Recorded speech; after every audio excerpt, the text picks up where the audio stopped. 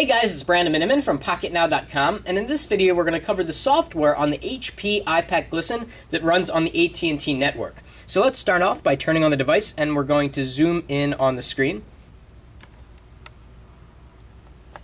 We're going to take out the stylus because the screen is kind of small, and from this angle it's a little bit difficult to operate the screen with touch. So the screen is an AMOLED display, which really means that colors pop and it should be good on battery life. We still haven't run this through several days of testing, so we're not sure if that's the case. The HP iPAQ Glisten comes with the most minimal install of Windows Mobile 6.5 that we've seen, meaning there are very little added programs. Almost everything is set to default, the way that Microsoft wants it to be. And this is a good and a bad thing. It's good for the people that like to tweak and change things. It's good for people that like things fast and minimal. But it's bad for anybody that wants to have a little bit of fun and wants to look at some eye candy, because there really is none on this device. So take that for what it's worth. So here we have the standard titanium interface for Windows Mobile 6.5. We've seen this before. We can see our music in one screen. We can flick through our pictures. We can go through our text messages if we have new ones. We can check out Outlook email. This is an interface that we've seen many times. Here's a little bit of a problem. I think they should have gone with the 4 icon wide grid, because right now you only get to see 5 icons on the screen at one time. So you're always having to flick down and flick down and flick down and go to the bottom, which is really annoying. I understand that they limited the number of icons because of the small screen size and the low resolution, but I think they could have fit 4. There's definitely a registry hack for this. Now, I've added Opera Mobile 10 Beta because the device doesn't come with a better browser. It only has Internet Explorer Mobile, so I've added Opera Mobile 10 Beta, which is quite a good way to browse the web, and it works quite well on the Glisten. And so if we go to Wikipedia, it's loading, and right now it's over a 3G connection, not Wi-Fi, and it should come up relatively fast. And here it is, Wikipedia. Obviously, this device is not made to be an internet browsing machine, but it definitely is capable. So here we have Wikipedia in its full desktop glory. We can tap in on a column to zoom in. It takes a moment to resize, but here it comes through after the page is loading. There, now it's resized, and the text is perfectly readable. So if you're checking a quick website, you can definitely do so using Opera Mobile 10, which is free for Windows Mobile. Too bad the device doesn't come with that. So let's exit out of that. And we'll go back into the Start menu to see what else is in here. So we have the basic Windows Mobile stuff, ActiveSync, email, phone. All of this is just default. Let's take a look at the camera application, which is actually quite good, and it's different than what comes standard on Windows Mobile. So it's hard to see right now, but we have a little gear icon down here, and we have this really nice interface. We can change the timer or the frame. We can go to the next panel. A very intuitive, finger-friendly interface for the camera. We can adjust the brightness and the contrast. We can change the white balance to various different degrees. We can change the effect, and then we can also change the resolution. The camera is 3 megapixels. You can also go down to 2 megapixels or even smaller than that. And you can switch modes by actually pressing the D-pad. You can go from taking a photo to, let's see if I can get that back up, to taking a video. Right now we're in video mode, and let's see what the resolutions are for the video. We're actually in MMS video, so now we are in the proper screen. And the maximum resolution, unfortunately, is only QVGA for the video.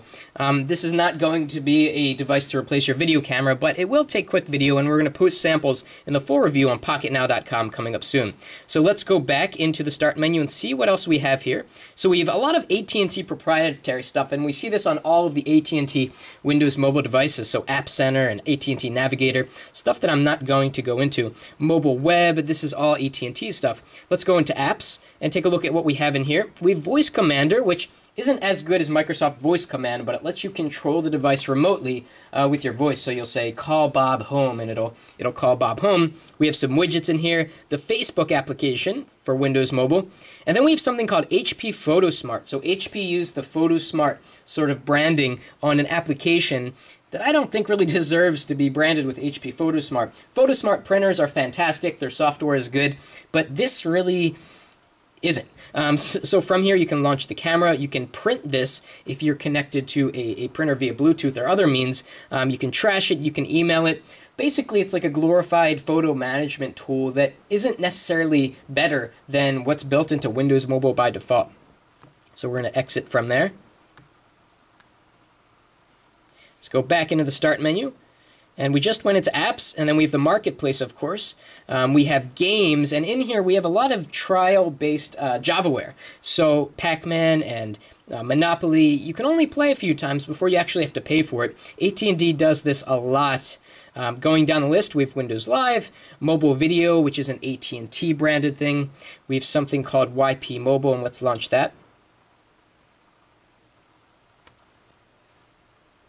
And YP Mobile is just a link to the Yellow Pages mobile download application. So you can go and download that if you'd like. Although my guess is that it has similar functionality to Google Maps Mobile or even Bing Mobile. So let's go back down the list to where we were before. AT&T Wi-Fi, so you can get on AT&T Wi-Fi hotspots. We have Office Mobile Suite, which is nice, pictures and video. If we go into tools, we have some things. We have the standard Windows Mobile Calculator, internet sharing, a printing utility, remote desktop, although you're definitely not going to want to use remote desktop on such a low resolution display, proxy manager, sort of more technical things in here, Windows Media Player, File Explorer, everything else from here on down, I've added these two things is stock. Stuff that we see in the standard install of Windows Mobile 6.5. Let's take a look at the settings to see what things that we can tweak and what hardware buttons we can change. So here we are in power, and this device has been off the charger for about 3 hours, and it's down to 93%, which is quite good. We expect this to have good battery life. And we can go into Personal to take a look at what buttons we can change the function of. And there are 4 buttons that we can change the function of, and they all reside on the bottom of the keyboard here, which is quite nice that you have 4 programmable hardware keys. So if you want to quickly launch Opera Mobile without having to go into the Start menu, you can do that, and so on and so forth. Here's some settings for Voice Commander. We're going to go back, go into System,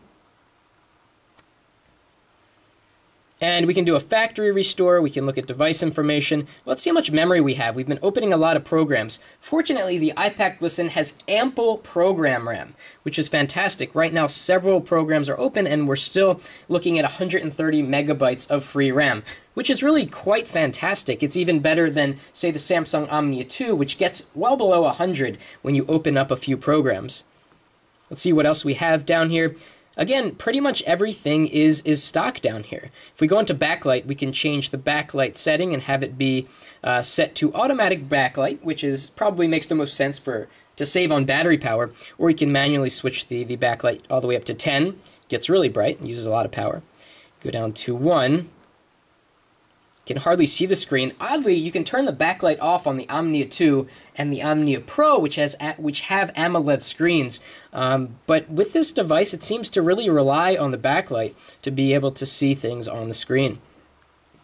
Go back. We can go finally into connections, and we can go into the wireless manager, which, as no surprise, is the standard default wireless manager. Nothing has been changed. And here we have GPS data for the AGPS on the device, the assisted GPS.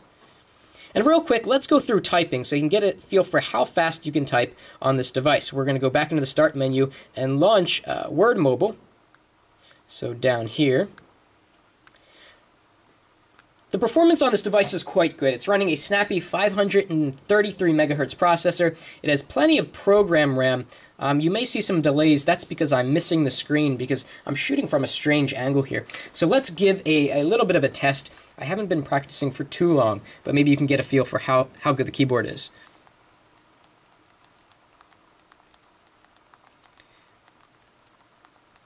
Quite nice. I made some errors there. It says this is a test of the keyboard. With a little practice, I think this is going to be a really fantastic keyboard. Be sure to check the final review to see our final verdict on the keyboard and how good it actually is. So overall, we're really surprised to see such a bare-bones install of Windows Mobile 6.5 on the HP iPAQ Glisten. It really looks like HP spent no time customizing this device. which could have been on purpose to make it all about the hardware. The hardware is quite fantastic and is really productive with great one-handed usability, an excellent keyboard, and a touchscreen that looks great with AMOLED technology. That said, the tweakers among us are going to want to put on SBB Mobile Shell or change the interface a bit and customize how many icons are on this screen because out of the box, the device is a little bit bland, just to say the least. But again, I think it's going to be a fantastic tool for people that want to be as productive as possible. So be sure to check Pocketnow.com for the full review coming up soon. We're going to talk about battery life and speed, photo quality, and a lot more. That's it for now on the HP iPAQ Glisten.